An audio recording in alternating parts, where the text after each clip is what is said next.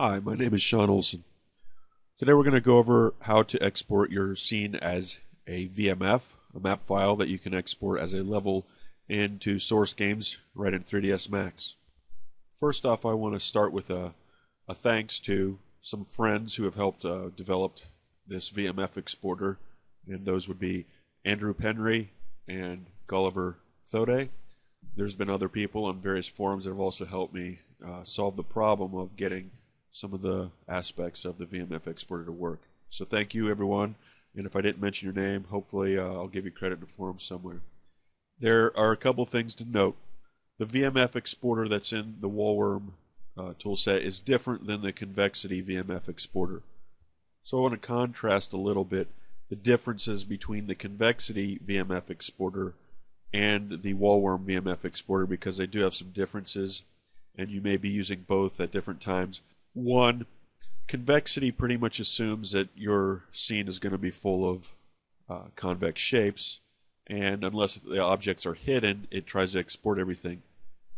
And that's a pretty good assumption in certain circumstances. However, when you're using the Wallworm toolset, it's very likely that a whole bunch of the items in your scene are not convex. For example, models, displacements, and various other things.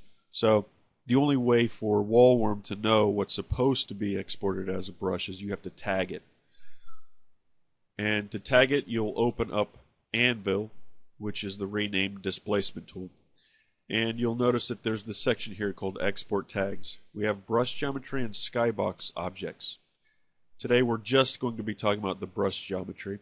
Skybox objects is a really cool new tool for getting your skies into source, but we're going to talk about just brush geometry for now. If you want an object to export as a brush, you need to add it to, you have to tag it with this. And you can select multiple objects, and whatever objects you select and you hit add, they'll get tagged. So that's important. Now there are some exceptions.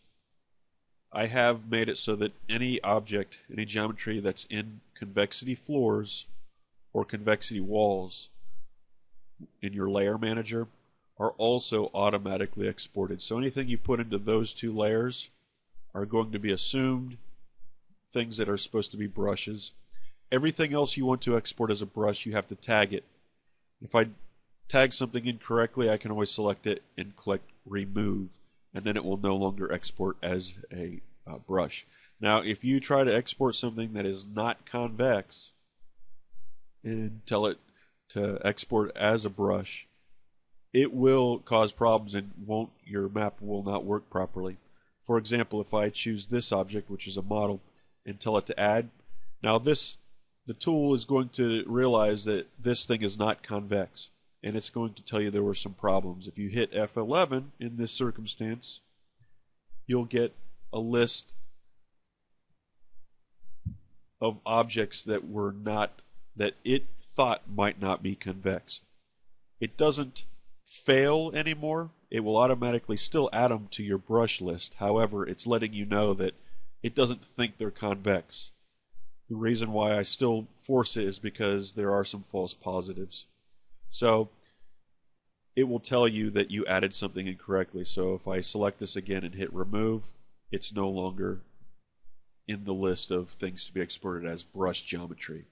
Now there's some other things that get exported that I should tell you about. Cameras will export, and all the multiple cameras you have in your scene will export to your VMF.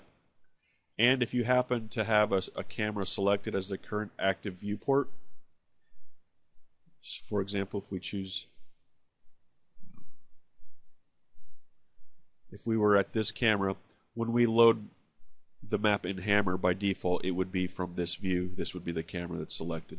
Also, the layer manager, your layers and the objects in them will also get exported into Hammer. So all of the objects in these different layers will be in those appropriate layers inside of Hammer.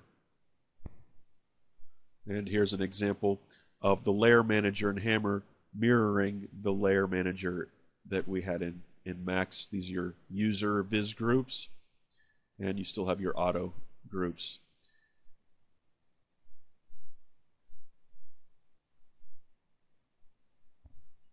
And I also want to point out that the visibility, whether that group is on or visible or invisible, does carry over. If the layer was hidden in Max, it's also going to be hidden inside of Hammer. And you can always just unhide it.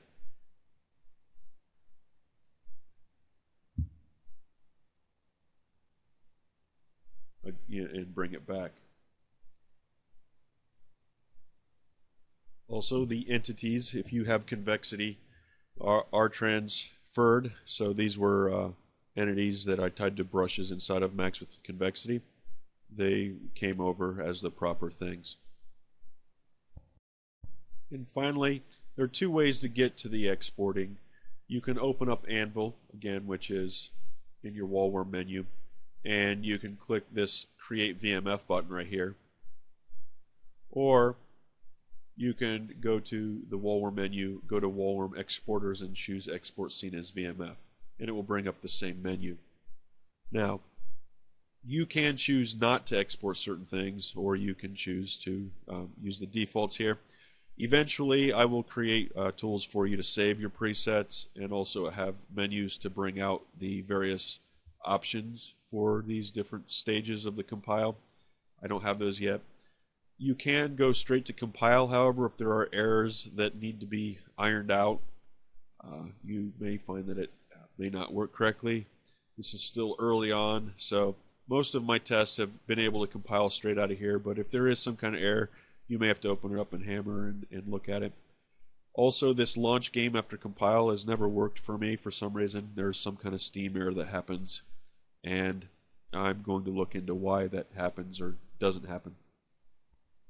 And in the future, we'll be adding more options for the exporting process as time goes forward. Now, these light multipliers, the purpose of these is because the values of lights inside of Hammer and Source are not the same as the light values inside of Max.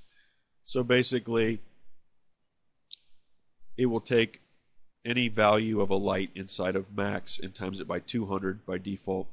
And if it's a light environment type thing, which is like a directional light, it'll take its value and multiply it by 20. So omnis and spotlights will become 200 times the value that they are inside of Max inside of your map. And finally, I want to point out that the material library generator has been updated, and it creates different materials than in the past. The DirectX shader is no longer the default shader for anything other than blend textures. And also, any libraries that you created with older versions, those textures will probably not work accurately in the VMF Exporter 1.22 and later. So you may have to update any libraries that you had generated in the past with the new 1.3 material library generator. Again, my name is Sean Olson. These are the Wallworm tools. You can find these at wallworm.com. And you can also see information and join the Wallworm forums at wallworm.net. Hope you found this educational. Please feel free to send me any emails or questions, and I look forward to seeing your work. Have a good day.